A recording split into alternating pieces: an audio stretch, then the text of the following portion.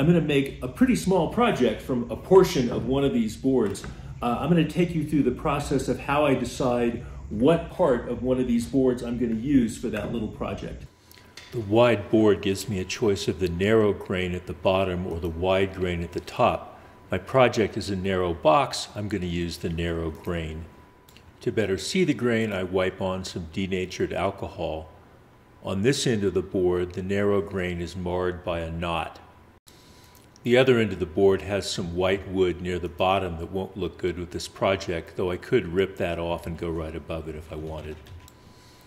For this project, the second board was better. The grain was nice and tight and has no obvious defects, so I'm going to use the left-hand side of my second board.